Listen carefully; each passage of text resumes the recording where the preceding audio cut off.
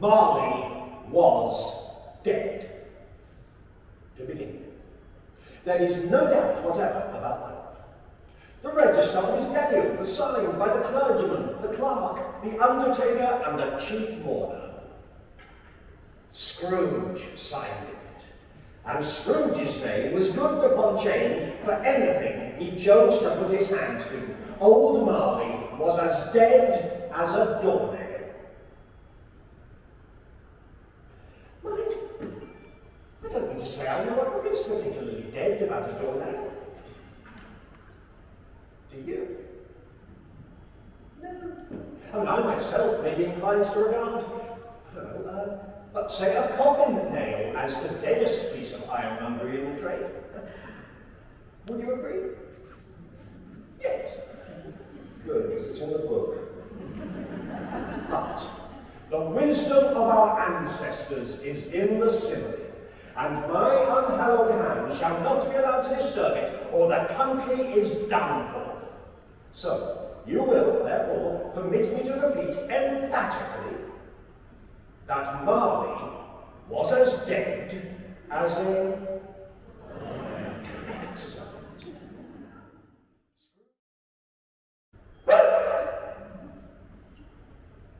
Marley's face. Jacob Marley's face, with a dismal light about it, like a bad lobster. In a dark cellar, I don't know. The same face, the very same. Marley in his pigtail, usual waistcoat, tights and boots.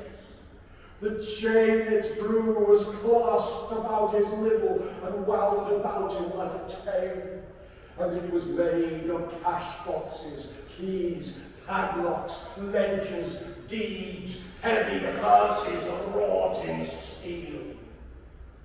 Its body was quite transparent, so that Scrooge, looking through it, could easily see the two buttons on his coat behind.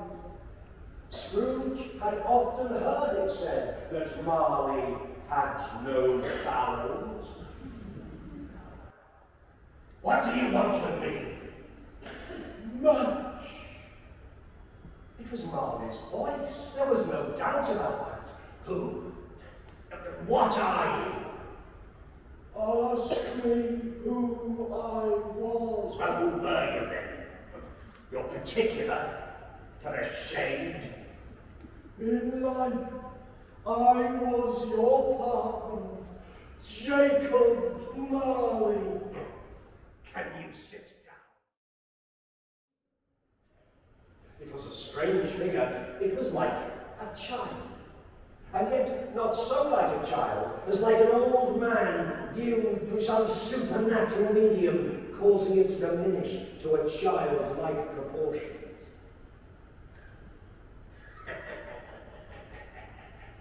Are you the who spirit, sir, whose coming is foretold to me? I am. Who? What are you? I am the ghost of Christmas past. Long past. No, your past.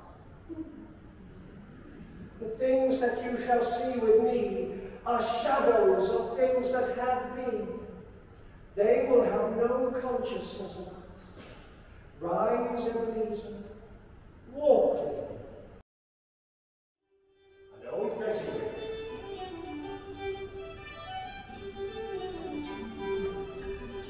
Stood out of lights. With Mrs. Desmond. Top couple too. Good stiff piece of wine cut out for them. 24 paired partners. People who would not be trifled with. People who would dance and had no notion of walking. Oh, but if there had been twice as many, 4 times as many, old Bessie Wig would have been a match for them. And so would Miss Mrs. Desmond, and as for her, she was worthy to be called his partner in every sense of the term. A strange voice bade him enter. Come in, and know me better, man. A jolly giant, glorious to behold, who held in his hand a torch and held it up high up to shed its light upon Scrooge as he came peeping round the door. It was clothed in a green robe, and this garment hung so loosely on its figure that its capacious breast was bare. Its hair was long and free as its sparkling eye, its open hand, its cheery voice, its unconstrained demeanour, and its joyful air. Hey, come in, and know me better, man. I am the ghost of Christmas present. Look upon me. Hey, you've not seen the like of me before. Eh?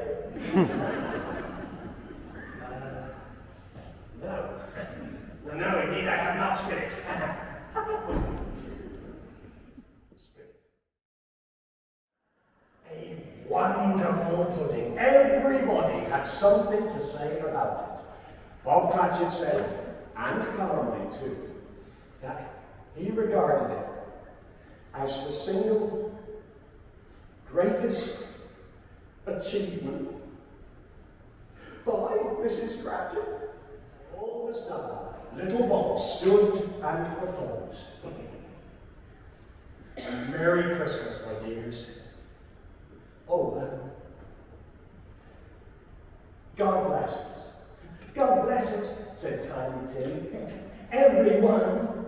Spirit, said Scrooge, with an interest that he had never felt before. Tell me, if Tiny Tim will live. I see an empty seat in the poor chimney corner, and a crutch without an owner, carefully preserved. No, Spirit, please, say that the child will be spared. If these shadows remain unaltered by the future, the boy will die. Oh, but what of that, Teresa? If he be like to die, then perhaps he had better do it and decrease the surplus population. Eh, Ebenezer Scrooge? Scrooge hung his head to hear his own words used against him. He remembered the prediction of old Jacob Marley, and lifting up his eyes, he beheld a solemn phantom, draped and hooded, coming like a mist along the ground towards him. It was clothed in a black robe that concealed its head, its face, its form, and left nothing of it visible, save one outstretched hand. I mean, the presence of the ghost of Christmas. Yet to come. The spirit answered not, but pointed onward with its hand. Ghost of the future, I fear you more than any spectre I have seen. But since I know your purpose is to do me good, since I hope to live to be another man from what I was, I am prepared to bear your company. Lead on, spirit, Lead on!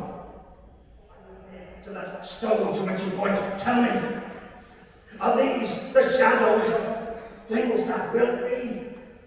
Or are they the shadows of things that may be only? The hand was immovable as ever, and Scrooge, following the finger towards the stone, read upon it, no, his own name, Ebenezer Scrooge. No, Spirit, I am not the man I was. I will not be the man I must have been but for this. Why show me all of this if I am beyond hope? The kind hand trembled. Spirit, I shall honour Christmas in my heart. I shall try to keep it all the year round. I shall live in the past, the present, and the future. The spirit of all three shall strive within me. Oh, please, Spirit, say I may sponge away the writing on this stone. In his agony, Scrooge caught of the spectral hand, but the spirit, stronger than he, repulsed him. And Scrooge, holding up his hand in one last prayer to have his fate reversed, saw an alteration in the phantom's hood and dress. It shrank, it collapsed, it dwindled down. No, Spirit, do not leave me here! Don't leave me here! No, Spirit! No! No fog, no mist, but clear, bright, shining, golden sunlight. The spirits have done it all in one night. But they can do whatever they like. Of course they can. Of course they can. Hello, my fine fellow. Hello. Do you know the poulterer's shop in the next people one on the corner? I should hope I did. An intelligent boy, a remarkable boy. Tell me, do you know if they sold the prize turkey that was hanging up there? Not the little prize turkey, the big one. What? The one as big as me? What a delightful boy! Yes, my love. The one as big as you. Why? It's hanging up there now. Is it? Go and buy it, and tell the man to bring it back here, and I shall give him the directions where to take it. Now then, you come back with him in less than 5 minutes, and I shall give you £5. Now be off with you. I'll send it to Bob Cratchit.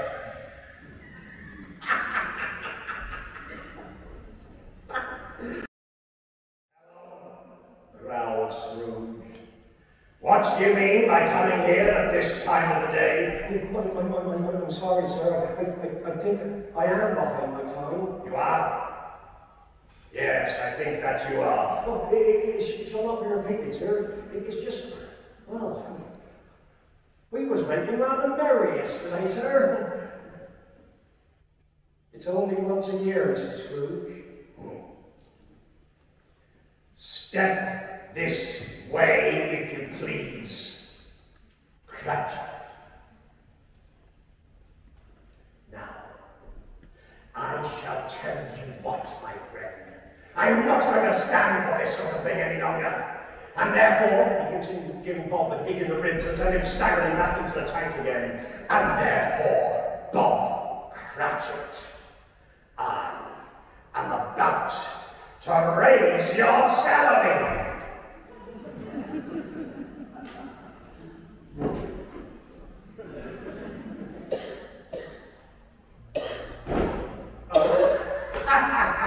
A Merry Christmas, Bob.